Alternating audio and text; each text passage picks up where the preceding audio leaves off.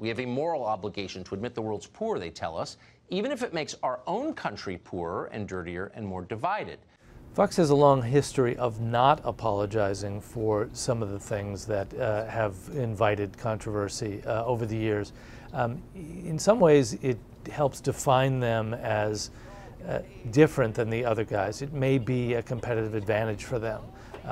You watch Fox because you're not like the other mainstream media outlets. You'll get a different point of view and a different take. So instead of backing down, they sometimes double down. And that seems to be the case with Tucker Carlson right now. Media Matters for America, which is a kind of anti-Fox watchdog group, uncovered hours of radio interviews that Tucker Carlson had done with a DJ down in Florida, talk radio host named Bubba the Love Sponge.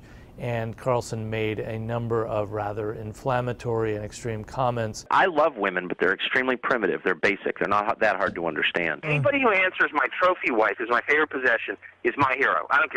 I'm voting for the guy. He certainly has not apologized. He's said, I said some naughty things, naughty is his word, and he invited people who didn't like what he had to say to tune into his show. So he's trying to turn a disadvantage into a kind of advantage and hype his ratings.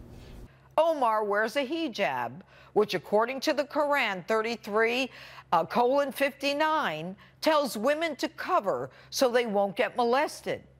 Jeanine Pirro said that if you look at Representative Omar, who is a Muslim American, that her headscarf, known as a hijab, pointed possibly to the fact that she was loyal to Sharia law, which is the Muslim code of conduct, and is not necessarily loyal to the American Constitution. Is her adherence to this Islamic doctrine indicative of her adherence to Sharia law, which in itself is antithetical to the United States Constitution? In Jeanine Pirro's case, they got a lot of pushback, particularly from Muslim Americans. And I think Fox felt that it had to calm down, calm the waters a bit by distancing itself from those comments.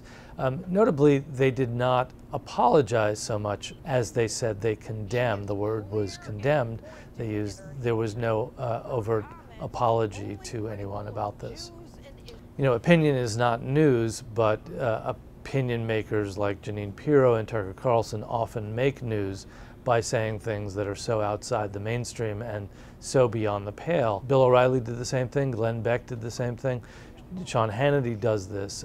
They are often on the edge and over the edge in terms of the things they say.